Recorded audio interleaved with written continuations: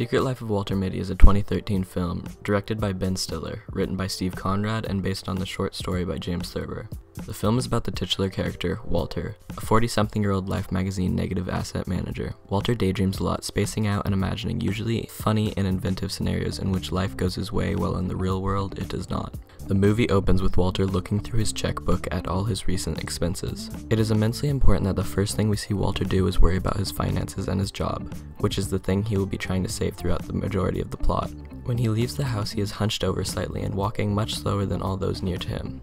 And when he gets to the train station, he is sitting while everyone else is standing. Through this, the viewer gets the message that Walter is physically and emotionally drained. When he gets to work, he stands out, wearing a tan faded jacket while those around him wear full suits. This is again showing his exhaustion, but is also representing a sort of hierarchy, placing him at a lower status than his colleagues, even more amplified as he goes downstairs below everybody to get to his place of work. This, paired with the fact that many of Walter's interactions with his colleagues leave him embarrassed or belittled, works well to allow the audience to sympathize with Walter. Walter's exhaustion gets explained later at his mother's house after he has to buy his mother an expensive apartment to compensate for the piano she has representing his father and the burden he left on Walter. He looks exhausted and faded because of this. Walter's father died when he was 17, and after that, Walter gave up his childhood and got a job. And at this point of his life, it is clear that he has put his financial burden ahead of his love interest.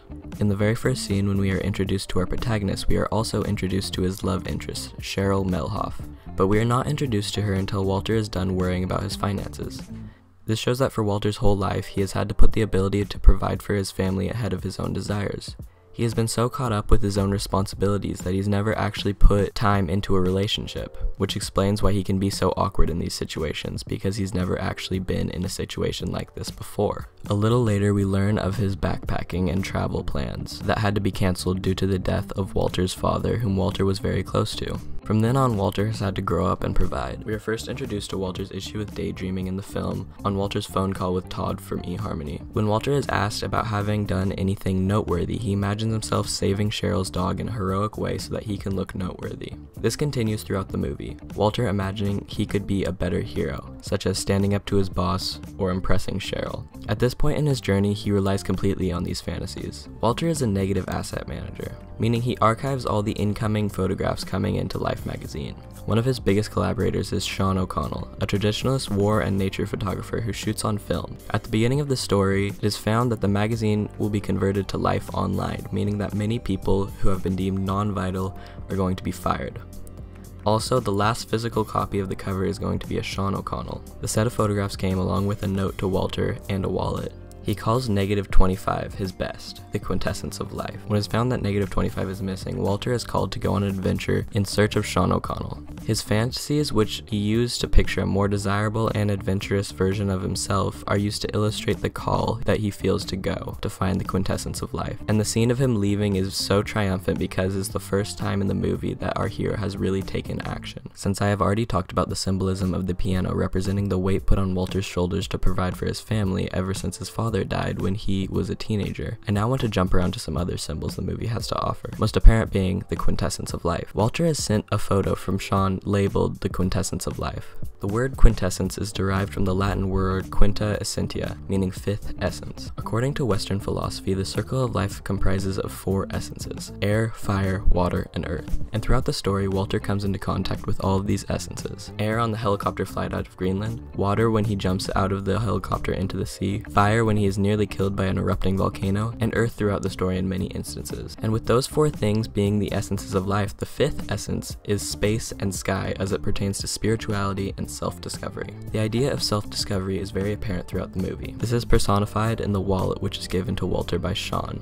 A wallet is something you put your forms of identification in. It is apparent from the beginning of the movie that Walter is unable to understand his own identity. He is constantly imagining improvements on his character, but is never acting upon them. This makes the times when he does that much more satisfying, because of our endearment to his character, which we have felt from the shy beginnings of his hero's journey. The way the film uses Walter's daydreams in terms of his character is one of the best things the movie has going for it. Not only are they funny, but they're also able to communicate to the viewer the stage of Walter's journey which he is currently on. In the beginning, when the daydreams are happening all the time, it is clear that our hero is relying on them, but as the story progresses, the daydreams become less frequent. This is due to the fact that Walter is now fully present and in the moment. He has learned to live in a way which does not require these daydreams. He has learned to live in a way which he does not have to imagine himself as less mundane, because at this point he is. And in the end, when Walter goes to Afghanistan to find Sean, he no longer has these daydreams at all. When he actually does find Sean, he's at the top of a mountain in the Himalayas. Sean tells him that the picture the whole time has been the wallet given to him, but at this point Walter has thrown the wallet away out of frustration before going to find Sean. Then Sean and Walter both see the ghost cat which Sean had come to take pictures of. Sean describes the ghost cat unlikeness of coming out and being seen perfectly in the sentence, "Beautiful things do not demand attention." When Walter asks if he's going to take the picture, Sean replies that sometimes he does not. Sometimes, if he likes a moment, he doesn't like having the distraction of the camera. After the ghost cat leaves, Walter asks Sean what the quintessence of life was a picture of.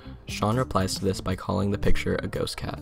This scene is so great because it encapsulates all that the movie is trying to communicate. By seeing Sean just wanting to stay in the moment instead of taking the photo, Walter is finally at the point in his life where he no longer is reliant on his daydreams. He is now able to stay in the moment in his life, and calling the photo sought after the entire film a ghost cat, Sean is saying that the picture or the contents of it are beautiful and do not demand attention. To illustrate the transformation of Walter even further, his movements at the end of the film are polar opposite to those at the beginning. When the film started, Walter looked tired. He was hunched over all the time and walked much slower than those around him. And by the end, it is clear that he has changed because he is now standing up straight and runs past the people in the street in order to go talk to Cheryl, while at the beginning he was scared to send her a message through an online dating site. In the end, when we find that the picture is of Walter, the picture called a ghost cat, we understand that Walter is beautiful and doesn't demand attention. We understand this because of our connection we have felt to him from the beginning of the film, but it has taken the entire movie for Walter to understand and appreciate himself.